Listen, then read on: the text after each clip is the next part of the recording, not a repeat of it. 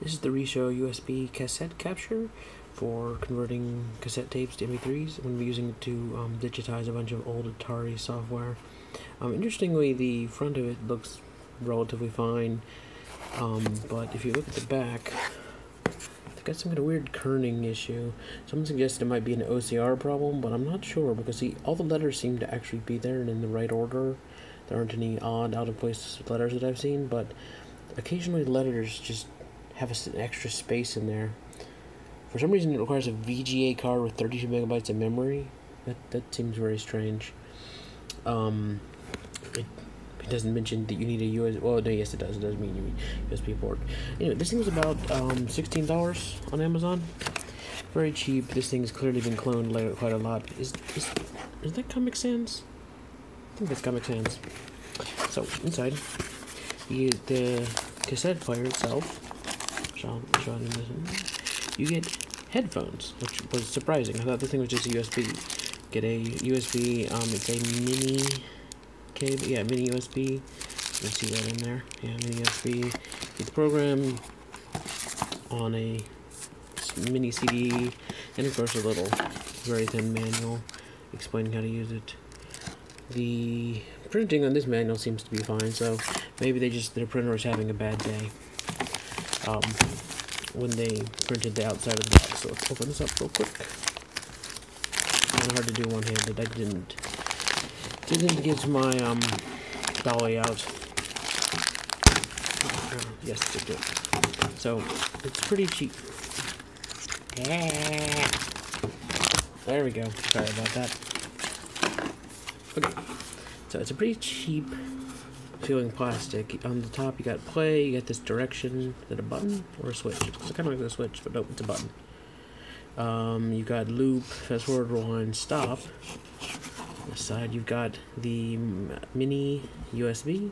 You've got audio volume up and down. You've got a headphone board. And on the other side you can attach a upside down 3-volt 500 milliamp. It doesn't come with an adapter, so you're supposed to power it off the USB. Let's see, let's slide the eject down there, and it opens sideways, which is odd if you're expecting this to work something like a sorry, blanked on that, Walkman. Oh, apparently you actually can, right here, there's a little thing. You slide this down, pop it open, you can actually put batteries in it. So this thing is essentially just a Walkman with USB out. Interesting. Auto reverse, stereo, hi-fi, and mega bass, or possibly mega bass. I think they meant bass. Although mega bass would be amusing. Little dimples here. I'm not sure what those are for. But yeah, the idea is you just plug this in your computer. It shows up as an audio input device. You can very easily play back your audio tapes, turn them into MP3s. I'm not going to be turning them into MP3s. I'm going to be capturing data with them. There it goes. Yep, just thought I'd show it before I started trying to use it. So I've put in a touch typing cassette for the Atari 400-800. And when I connected the USB, you can see it identified itself as a USB plug-and-play audio device. I'm just using Audacity rather than their built-in software. Well, not built-in, it's on the CD. You see it says microphone array. It is a stereo device, so I'm telling it to import in stereo, although I don't believe any cassettes were actually recorded in stereo. The data cassettes, I mean, rather. So you can see we just hit record, pull up our device, hit the big old play button, it'll stay down, put a little noise on it when I hit play and nothing happened. And after a minute or so, hey look, we're recording data. So, got the little disc really, got the little tape spinning away here. And now, if we tell Audacity to stop, and then play back a bit of this, we should hear a very sort of high-pitched, yep, there you go.